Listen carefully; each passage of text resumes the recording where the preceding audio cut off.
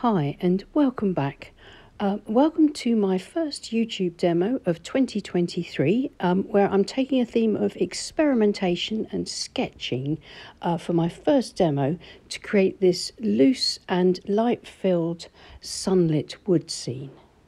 I suppose you could call it a pencil and wash because it's mostly used using a pencil sketch and then the wet in wet technique to apply some really loose washes, and then I've used salt effects to create these beautiful blossoms and leaf effects.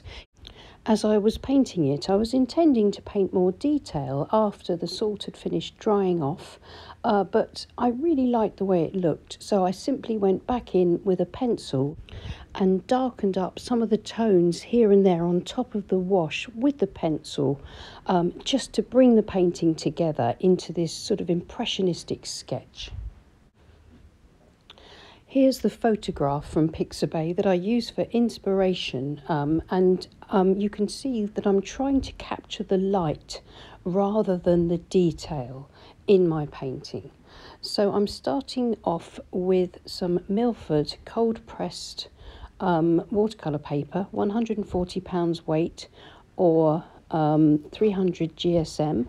It's taped to my board, and my board's at an angle of about 45 degrees.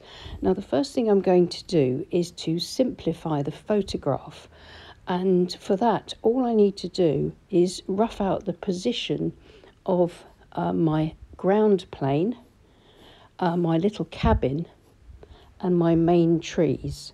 The rest I can let the washes and the salt create. But getting in the right position of those, the main elements, for me is the most important first stage.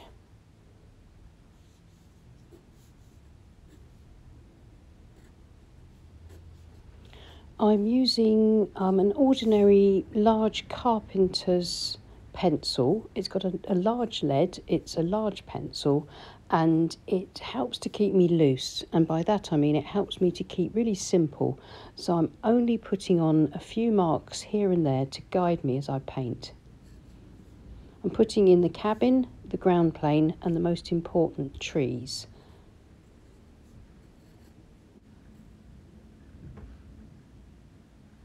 I'm sketching these pencil marks in fairly dark so that you can see them, but I also want the pencil marks to be an integral part of the painting. I can go over them once the first washes are done with paint, but this sketching helps to give structure to the painting for the kind of look that I'm going for, which is very impressionistic and sort of sketchy. So I've finished the sketch and I have laid my board completely flat. This is because I want to get the washes, the loose washes on, and I don't want the washes to run down the page. I want them to pretty much stay where I put them, but I'm painting wet in wet, so I want them to softly diffuse where they are. So today my board's flat. So I'm using a large flat wash brush to wet the paper all over, leaving a few little dry patches here and there for some soft and hard edges. You can see a slightly tinted colour. That's because there was a little bit of paint left in my paintbrush from a previous painting and I hadn't washed it out properly, but hopefully that won't affect things too much.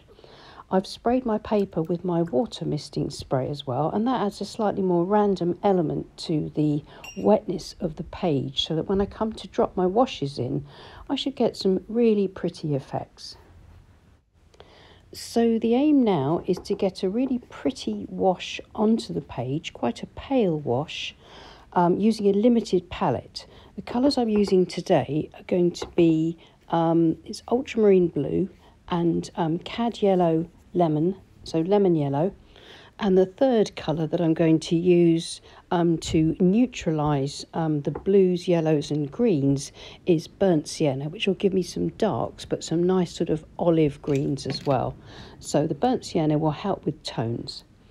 So I've mixed various mixtures of green with cad yellow and ultramarine blue, and I'm just dropping them into the wet areas around the cabin, building up my sort of canopies and making sure that I get a variety of shades of green or hues of green, and by that, for that, I'm mixing either more yellow or more blue into the mix in various places, but keeping it nice and light and fresh. Now here's the burnt sienna. So burnt sienna is the third colour in my limited palette today, and what that's doing is giving me these nice earthy tones, and with varying mixtures of my three colours will eventually give me some much darker tones, which will give me my shadows. You can see that I've added pure cad yellow around the cabin here and there, and that's just diffusing and running into the other colours and giving me these lovely soft passages of much lighter areas, so I can begin to focus the sunlight in my scene using this lovely cool yellow. And now a richer mixture of paint to produce some mid-tones, and putting in the shadows between the trees, dropping in a few fine lines around the trunks and the branches just to start building up the tone around there and around the edges of my painting, so that I can bring some shadow around the edges of the foliage, and that in itself helps to further accentuate the lightness and brightness of the sunlit areas around the cabin.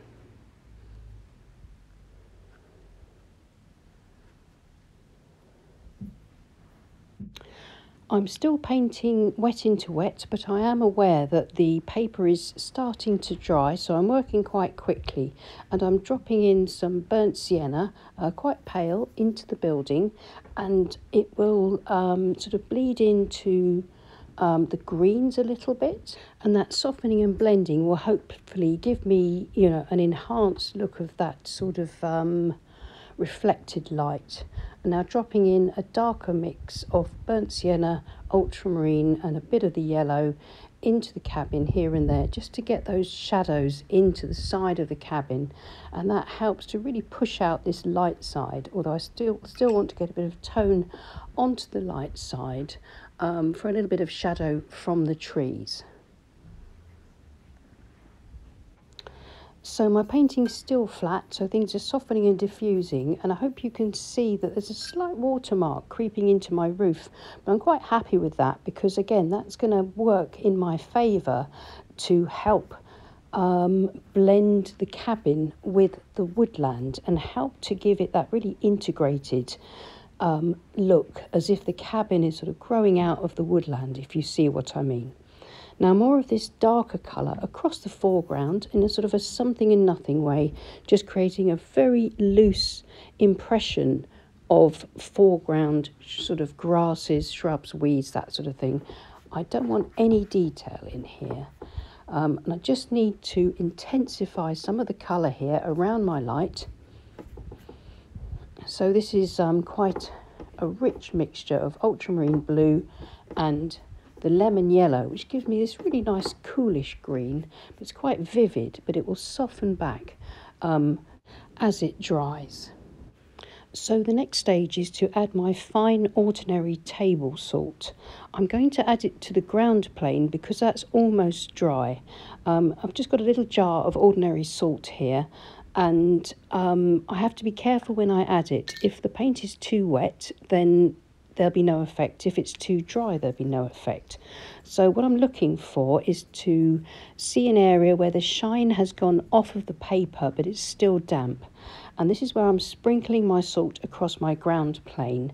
And what the salt will do is it will push away the paint and leave me some little patterns that hopefully will look like flowers, or sunlight dapples or blossoms in the trees. I want to put some in the trees, but I need to wait now for about 5 minutes because the tree paint is still too wet.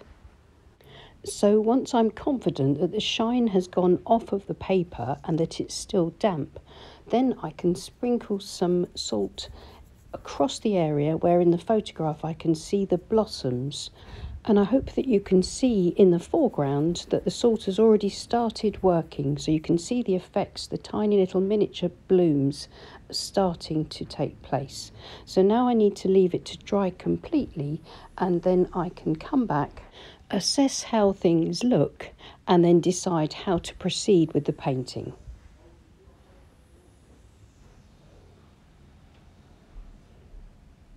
So here it is, it's nice and dry, and in real life it's a lot brighter than this. It looks quite dull in the light, the winter light in my studio, but it's got some beautiful light, and hopefully I'll get a better picture of it at the end. You can see how the salt has given me these beautiful sort of blossom effects. So if we zoom in, we've got these lovely effects as if the foliage and blossom is climbing up the wall of the cabin and over the roof. And I really like the way it looks at the moment. I had intended to add a lot more painted detail at this stage, but I'm rethinking that now. But the first thing that I need to do is to brush off any salt that remains. Some of the salt has been dissolved, but I've brushed off the remainder, leaving me a nice smooth surface. So what I'm going to do first is remove the tape. This will help me to assess whether or not I want to paint, and if I don't want to paint, to help me decide how I want to proceed with the painting. Seeing it with a clean white border helps me to sort of reassess it, and I really like it. But it's basically all light tones and mid-tones. There's the start of a few darks, but I don't want to overdo the darks. And I think if I painted in lots of detail in the tree trunks and branches and the cabin, I think I might overdo it. So I'm going to turn it into a line and wash sketch. And this time, instead of using fine liners for my line work, I'm going to enhance the sketch that I've already got with my carpenter's pencil. I'm going to add in a little bit more detail into the foliage, so therefore putting in more finer branches that lead up to the canopies that have been created with my wet in wet washes and my salt effects, and really darken up some of the values in my tree trunks and stronger branches and in my cabin where there are shadows. So my pencil lines are becoming my line work for this line and wash.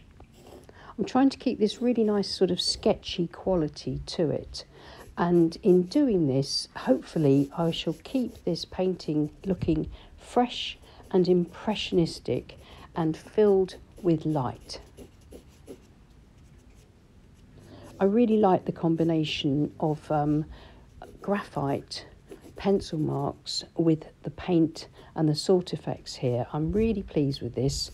It's quite a sort of an unexpected way that I'm proceeding, but that's what experiments are all about, and I think it's really good to sort of have a flexible approach, so that when you're painting, if something doesn't quite work out as you expected, in other words, here I was expecting to paint over the top of my wash and salt detail with darker colours, but I knew that that wouldn't look right, and I didn't want to ruin the painting, so I decided on a different approach, and that was to get the pencil out and to continue with those lines, because I could see through the washes that I really liked the marks that the pencil had made, and so by enhancing them, I am keeping everything in much more harmony and keeping that light, which for me is the most important thing about this painting.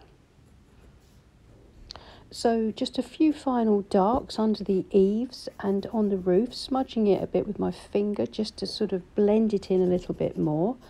Some darks here and there in between the back of the cabin, between those trees and branches and shrubs. And also just putting in a little bit of a window into the cabin with the pencil, rather than using paint to introduce sort of harder mark there. Now I'm quite happy with this. I'm really enjoying this as an experiment. I think it makes for, as I say, a really nice subtle painting, which is much nicer in real life than my winter studio light shows. If we look closely, I'm especially pleased with now the way the pencil darks are really highlighting the pretty salt effects that are climbing up the walls and over the roof of the cabin as the blossom from the trees really does kind of create those lovely light effects from the salt effects in the paint. So when you're experimenting, don't be afraid to try different sort of media. I mean, you could go into this with some pastel, maybe some watercolour crayons, pencil crayons. Those would look absolutely lovely, enhancing some of the detail here.